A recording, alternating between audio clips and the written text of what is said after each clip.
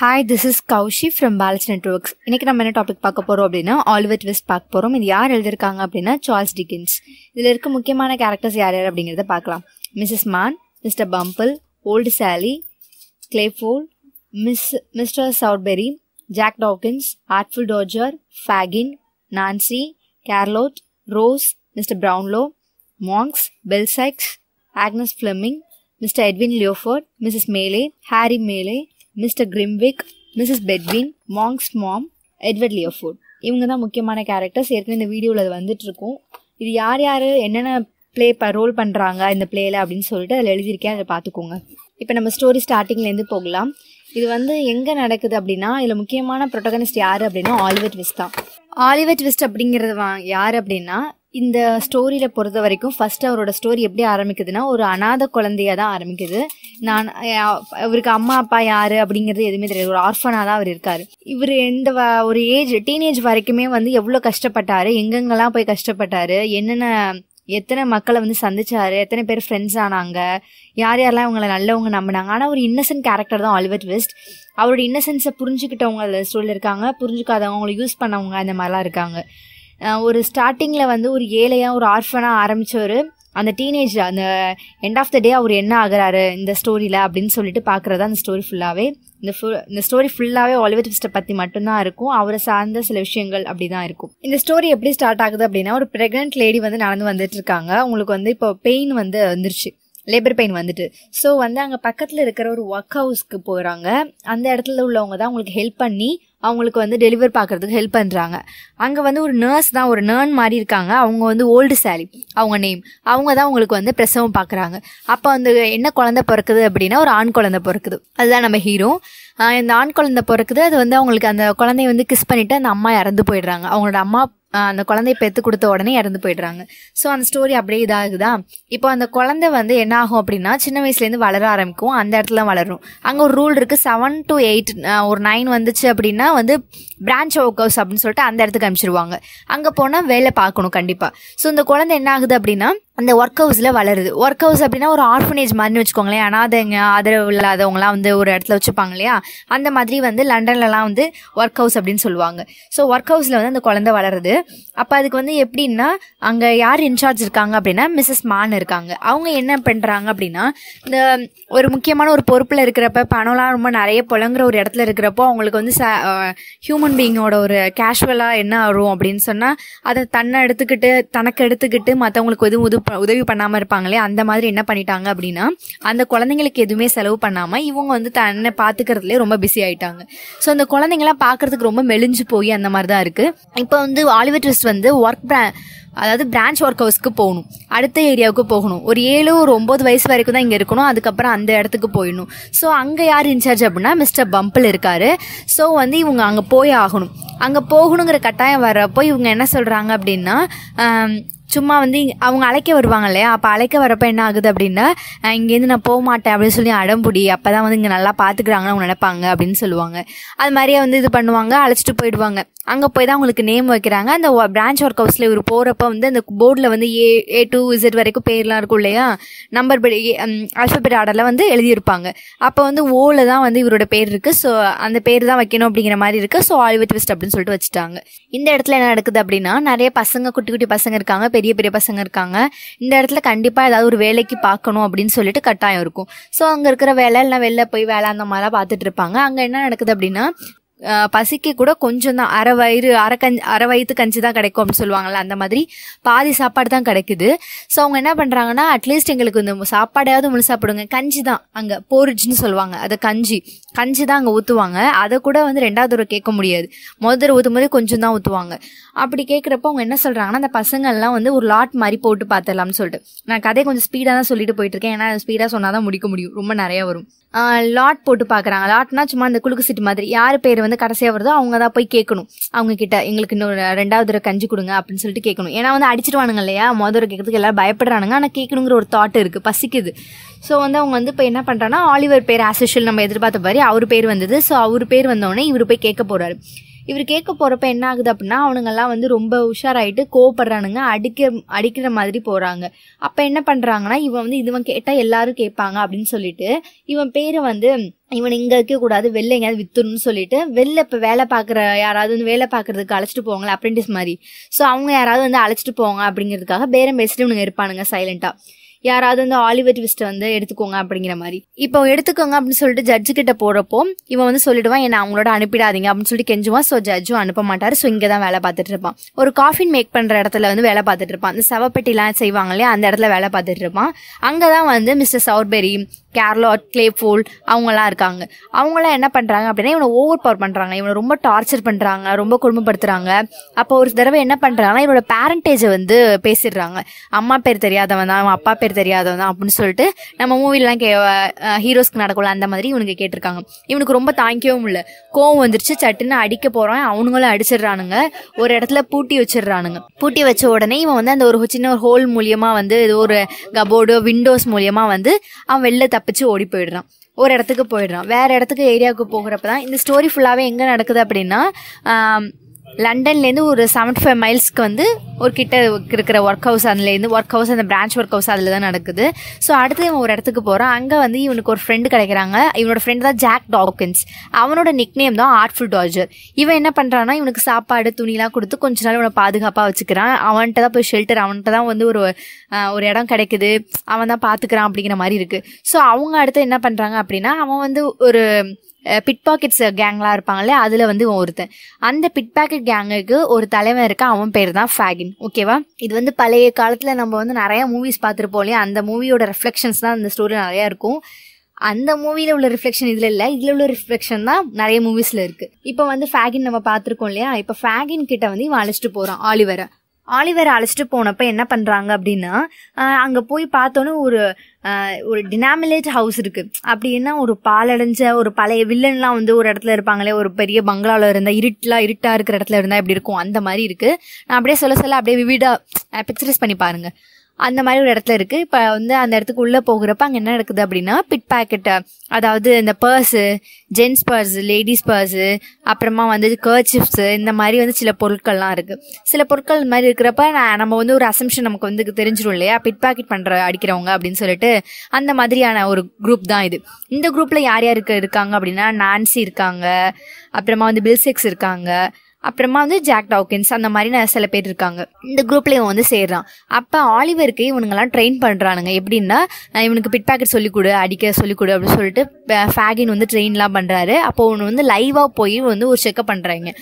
லைவாக போய் ஒரு பஸ் ஸ்டாப்பில் வந்து ஒருத்தர் பேக்கெட்டை வந்து நீங்கள் வந்து பர்ஸ் நீங்கள் எடுக்கணும்னு சொல்லிட்டு பண்ணுறப்போ இவன் எடுக்க ட்ரை பண்ணுவான். ஆனால் இவனுக்கு வந்து அந்த திறமை இல்லாதனால வந்து என்ன ஆகிடும்னா அவங்க கண்டுபிடிச்சிருவாங்க. கண்டுபிடிச்ச உடனே போலீஸ்குள்ளே போய் ஹேண்ட் ஓவர் பண்ணிடுவாங்க. இவனுங்களாம் தப்பிச்சு போயிடுவானுங்க, நம்மளும் மாட்டிட்டு போகிறோம் அப்படின்னு சொல்லிட்டு. அங்கே ஒருத்தர் என்ன பண்ணுவாரா, ப்ரௌன்லோ அப்படின்னு சொல்லிட்டு, மிஸ்டர் ப்ரௌன்லோன்னு சொல்லிட்டு ஒருத்தர் வந்து பார்த்துட்டு இருப்பாரு. இல்லை இவன் மேலே தப்பு இல்லையா, இவன் கூட இருந்தவங்க தான் யாரோ ஒருத்தவங்க பண்ணாங்க, இவன் மேலே தப்பு இல்லைன்னு சொல்லி ஏதோ ஒரு நம்பிக்கையில் இவர் என்ன பண்ணுவார்னா எல்லாருக்கிட்டையும் சொல்லுவார். போலீஸில் போயிட்டு வந்து இவரே வந்து பெயில் எடுக்கிற மாதிரி இவரே வந்து ஒரு நம்பிக்கையின் பேரில் சொல்லிட்டு இவனை அழைச்சிட்டு வந்துடுவார். அப்போ தான் இவர்கிட்ட கேட்பாரு, உனக்கு என்ன பிரச்சனை, நீ யார் அப்படின்னு சொல்லிட்டு கேட்குறப்போ இவனோட ஸ்டோரிலாம் சொல்லுவான். எனக்கு அம்மா அப்பா அந்த மாதிரிலாம் இல்லை, நான் ஒர்க் ஹவுஸில் இருந்தேன், அப்புறம் பிரான்ச் ஹவுஸ் வந்தேன், அப்புறம் இந்த மாதிரி கஷ்டம் வந்துச்சு அப்படிலாம் சொல்லி நிறைய அவனோட ஃப்ளாஷ்பேக்லாம் சொல்லுவான். சொல்லி முடிச்சோடனே என்ன ஆகும் அப்படின்னா ப்ரௌன்ல வந்து இவனை நம்ப ஆரம்பிச்சிடுவார். ஏதோ ஒரு இன்னசென்ஸ் அவன்கிட்ட இருக்கு, அவன்கிட்ட ஏதோ ஒரு அட்டாச்மெண்ட். இப்போ நான் நிறைய பேர் நம்ம பார்ப்போம் இல்லையா, அந்த மாதிரி இருக்கிறப்போ வந்து சில பேர் மேலே பாவமாக இருக்கும், இறக்கமாக இருக்கும் இல்லையா, சில பேருக்கு நம்ம போய் ஸ்டெப் எடுத்து ஏதாவது செஞ்சு கொடுப்போம். அந்த மாதிரி ப்ரௌன்ல என்ன பண்ணுறாருன்னா தன்னோட வீட்டுக்கு அழைச்சிட்டு போகிறாரு. வீட்டுக்கு அழைச்சிட்டு போகிறப்ப இவருக்கு வந்து ஒரு இன்டிமேட் ஃப்ரெண்ட் இருக்கார், க்ளோஸ் ஃப்ரெண்ட். அவர் பேர் யார் அப்படின்னா மிஸ்டர் கிரிம்விக். இவங்க வீட்டில் ஒரு சர்வெண்ட் இருக்காங்க, ஹவுஸ் கீப்பிங் இருக்காங்க, என்னன்னா பெட்வின், மிஸ்ஸஸ் பெட்வின் அப்படின்னு சொல்லிட்டு இருக்காங்க. இவங்க 3 பேர் தான் இந்த வீட்டுக்குள்ளே இருக்காங்க. இப்போ ஆலிவர் இந்த இடத்துக்கு அழைச்சிட்டு வராங்க, இவனை இங்கே வீட்டுக்குள்ளே வச்சுக்கிறாங்க. கிரிம்விக்கு ரொம்ப கோவம் வருது, ரொம்ப பிடிக்கல ஆலிவரை. இவன் வந்து திருடனை போய் நீ அழைச்சிட்டு வந்திருக்கடா, நீ இந்த மாதிரிலாம் சொல்றியே, நாளைக்கு நம்ம வீட்டிலேருந்து ஏதாவது திருடிட்டு போயிட்டா என்ன பண்ணுவ அப்படின்னு சொல்கிறான். ஒருவேளை இதெல்லாம் ஒரு பிளானாக கூட இருக்கலாம் அப்படின்னு சொல்லிட்டு ரொம்ப வந்து குழப்புறாரு. அப்போ இருக்கிறப்ப என்ன பண்ணுறாங்க அப்படின்னா கிரிம்விக் ஒரு ஐடியா கொடுக்குறாரு.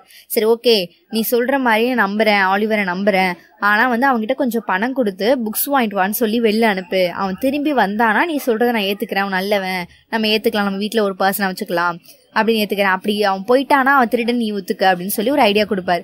சரி ப்ரௌன்லோக்கு இது ஓகேன்னு தோணும், இவன் நம்ப வைக்கிறதுக்கு வேறு வழியும் தெரியாது. ஸோ வந்து ப்ரௌன்லோக்கு வந்து அந்த பணத்தை கொடுத்து ஆலிவிட்டு இந்த புக்ஸ் மாதிரி வாங்கிட்டு வா அப்படின்னு சொல்லி அனுப்பிச்சிடுவார். அங்கே இன்னொரு சைடு வந்து ஃபேகின் டீம் வந்து அவங்கள தேடிட்டு இருக்காங்க ஆலிவரை. ஏன் அப்படின்னா போலீஸ்ல போய் நம்ம இடத்த பற்றி நம்மளோட தொழிலை பற்றிலாம் சொல்லியிருக்க போயிடானோ அப்படின்னு சொல்லிட்டு பயத்தில் தேடிட்டு இருக்காங்க. இங்கே வந்து இவன் ஆலிவர் வெளில வரான் இல்லையா, வெளில வரான் இல்லையா புக்ஸ் வாங்க.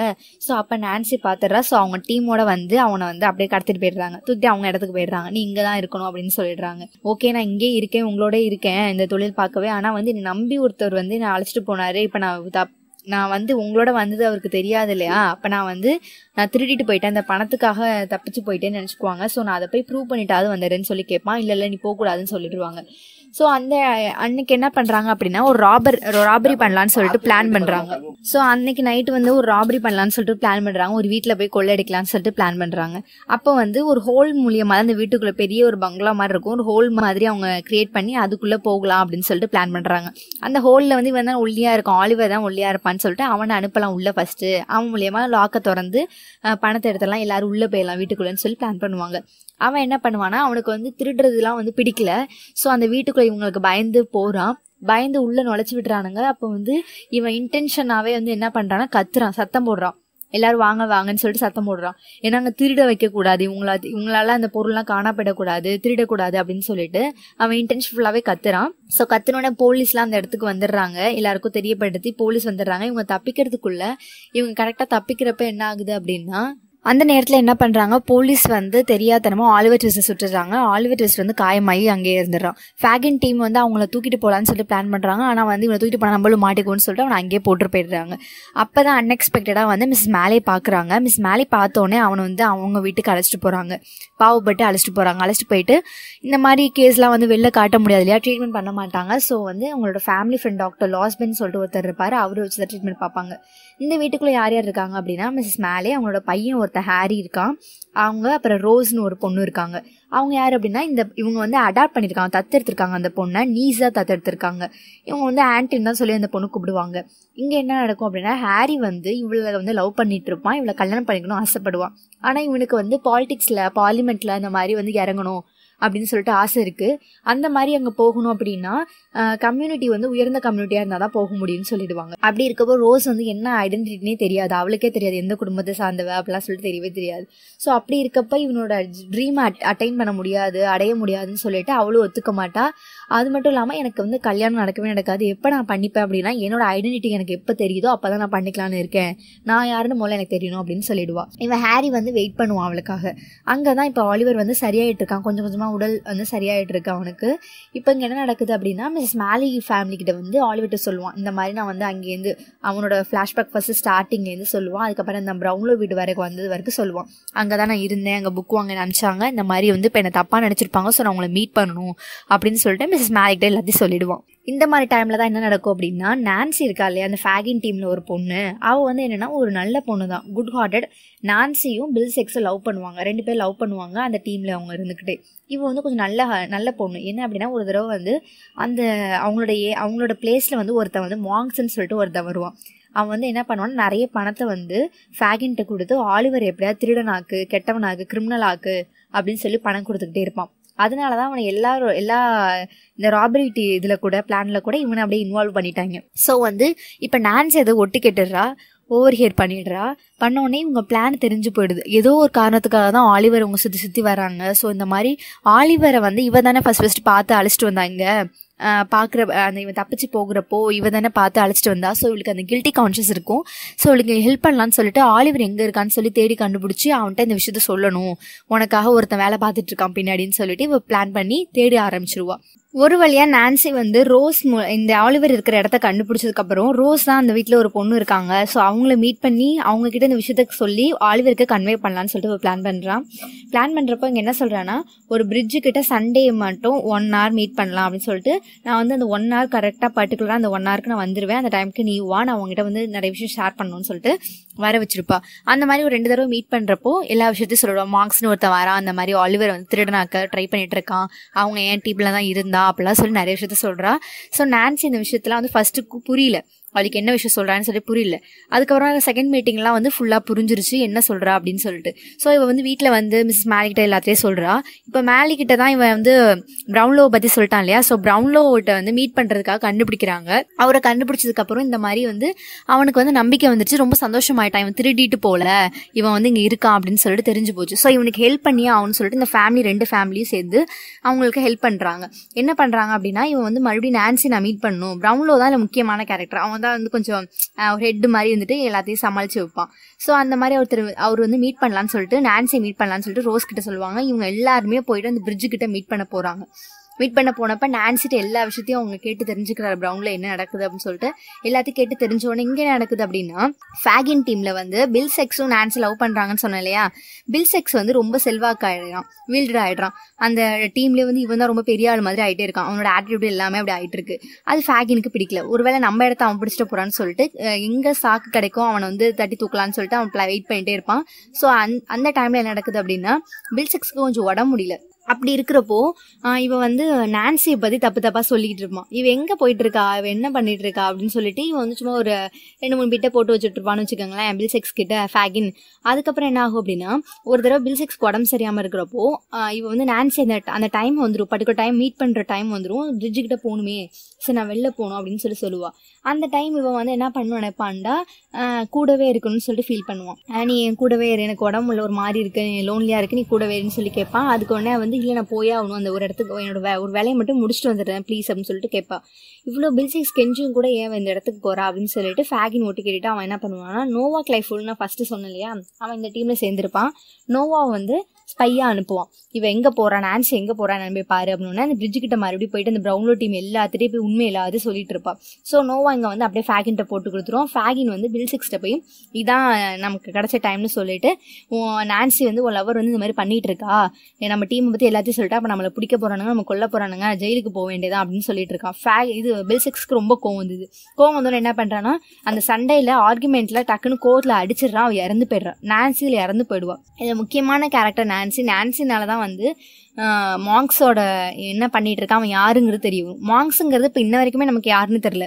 ஏன் அவன் பணம் கொடுக்கணும், ஏன் ஆலிவரை அவன் திருடன் ஆக்கணும், இவன் எங்கேருந்து இங்கே வந்தான், ஆலிவர் சின்ன வயசுலேருந்து எப்படி இந்த வயசு வரைக்கும் ஃபாலோ பண்ணியிருக்கான் அப்படின்னு நமக்கு எல்லாருக்கும் கொஸ்டின் வந்துருக்கு இல்லையா. அதுக்கு பின்னாடி தான் நமக்கு ஃப்ளாஷ்பேக் சொல்லுவாங்க. இப்போ என்ன நடக்குதுன்னா, இப்போ நான்சி இறந்து போயிட்டாங்க இல்லையா. பில் செக்ஸ் என்ன பண்ணுவான்னா, அந்த இடத்த விட்டு தப்பிக்கிறப்போ போலீஸ் ஏதோ வர்றப்போ மாடியிலேருந்து கீழே விழுந்துருவான். அப்போ வந்து ரோப் மூலியமா அவனுக்கு வந்து நாட்டு விழுந்து தூக்கு மாதிரி மாட்டிக்கும், கழுத்து சுருக்கிடும். ஸோ அவனும் இறந்து போயிடுவான். அவனுக்கு வந்து இருக்க முடியாதா, நான்சி இறந்து போனதை ஏற்றுக்க முடியாது, அந்த சோகத்துலாம் வேற இருப்பான். டக்குன்னு அவன் இறந்து போயிடுவான். இவங்க 2 பேரோட சாப்டர் க்ளோஸ் ஆயிடுது இந்த ஸ்டோரியில. நெக்ஸ்ட் இப்போ என்னன்னா, மாங்ஸ் கிட்ட வருவோம். இப்போ ப்ரௌன்லோக்கு எல்லா விஷயமும் தெரிஞ்சிருது.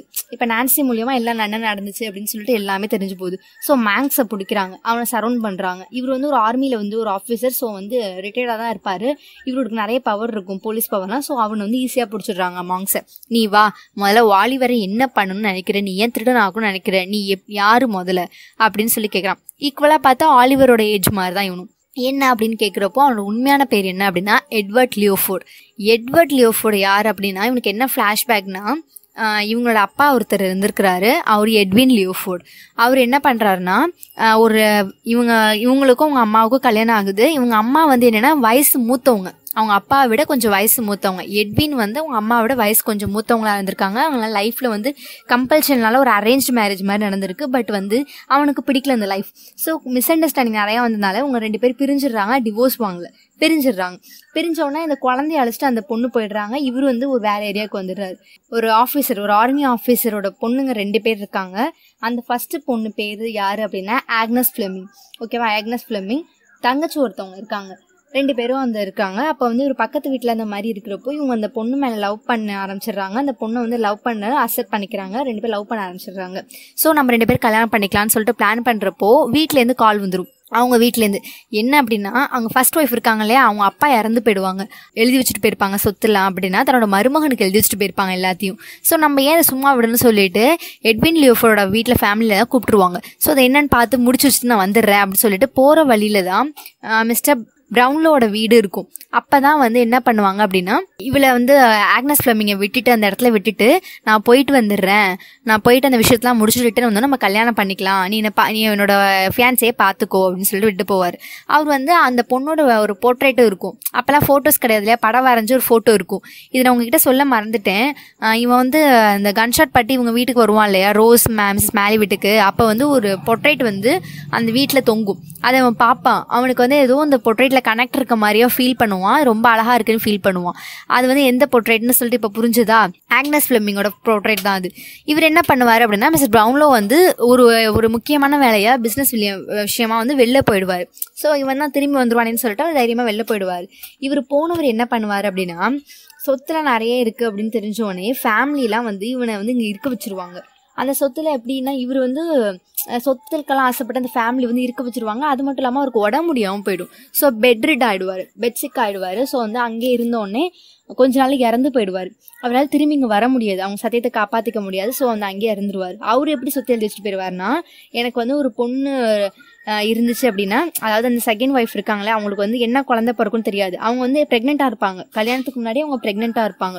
ஸோ அந்த பொண்ணு பிறந்துச்சு அப்படின்னா அதுக்கு பாதி சொத்தும், என்னோட பையன் வந்து நல்லவனா இருந்தா பாதி சொத்தும் போயிடணும். அவன் வந்து ஒருவேளை வளர்ந்து நல்ல பையனா இருந்தா அவனுக்கு பாதி சொத்து, அப்படி இல்லைன்னா வந்து என் பையனுக்கே ஃபர்ஸ்ட் ஒய்ஃபோருக்கு வந்து ஒரு பையன் இருப்பான்னு சொன்னா அவன் தான் வந்து மாங்ஸ், ஓகேவா, எட்வின் லியூஃபோர்ட், அவனுக்கு வந்து கொடுத்துருங்க அப்படின்னு சொல்லி சொத்து எழுதிட்டு போயிடுவார். ஸோ இவர் என்ன பண்ணுவார், அங்கே இறந்து போயிடுறாரா. இந்த பொண்ணு என்ன பண்ணுவோம்னா, மிஸ்டர் ப்ரௌன்லவும் வீட்டில் இல்லை, இவங்க ப்ரெக்னென்ட் லேடி ஆகிட்டாங்க, ரொம்ப நாளாக ஆயிடுச்சு. ஸோ வந்து இவங்களால தாங்கிக்க முடியலன்னு சொல்லிட்டு அந்த இடத்த விட்டு வெளில போயிடுவாங்க. இங்கே என்ன பண்ணுவாங்கன்னா, இந்த பொண்ணு வந்து வீட்டு விட்டு வெளில போயிடுச்சு இல்லையா, அந்த ஆக்னஸ் ஃப்ளெமிங்கோட ஆஃபீஸர் அவங்க அப்பா இருக்கார் இல்லையா, அவங்க அப்பாவும் அவங்களுக்கு 2வது இளைய மகள் இருக்காங்க இல்லையா, இவங்களும் அவமானம் ஆயிடுச்சு அந்த இடத்துலன்னு சொல்லிட்டு வேற இடத்துக்கு போயிடுவாங்க. அவங்க அப்பா கொஞ்ச நாள் இறந்து போயிடுவாங்க. ஸோ 2வது பொண்ணை தான் இவங்க அடாப்ட் பண்ணி அழைச்சிட்டு வராங்க, மிஸ்ஸஸ் மேலி. ஓகே, இப்போ புரியுதா, தான் அந்த ரோஸ், அந்த பொண்ணு தான் ரோஸ். ஓகேவா, இப்போ எல்லாமே புரிஞ்சிருக்குன்னு நினைக்கிறேன். என்னென்ன கொஸ்டின்ஸ் உங்கள் மைண்டில் இருந்துச்சோ அப்படி புரிஞ்சிருக்குன்னு நினைக்கிறேன். அந்த ஓல்டு சாலின்னு ஃபர்ஸ்ட் இவங்க டெலிவரி பண்ண பார்த்தாங்களே, அவங்களுக்கு வந்து இப்போ என்னென்னா, இவங்க இறந்து போகிறப்போ வந்து ஒரு ரிங் கொடுத்துட்டு போயிருப்பாங்க. அவங்க ஒரு ரிங் கொடுத்துட்டு போயிருப்பாங்க. இவரை வந்து அவங்களுக்கு போட வேண்டிய ரிங் ஒன்று இருக்கும். அப்புறமா வந்து ஒரு லாக்கெட் இருக்கும், அதில் வந்து இவங்களோட ஃபோட்டோஸ்லாம் இருக்கும். ஓகேவா, லாக்கெட்டு ரிங் இருக்கும். ஓகேவா, இது 2 கொடுத்துட்டு போயிருப்பாங்க. அப்புறமா வந்து டோக்கன் ஆஃப் ஹிஸ் ஃபேமிலி அப்படின்னா, இது வந்து அவங்களோட ஃபேமிலியை ரெக்கக்னைஸ் பண்ணுற மாதிரி, இவங்க தான் என்னோட அம்மா அப்பான்னு தெரிஞ்சுக்கிறதுக்காக இது வந்து கொடுத்துட்டு போயிருப்பாங்க. ஆனால் ஓல்டு சாலி என்ன பண்ணிடும், அதை எடுத்து ஒளிய வச்சுக்கும்.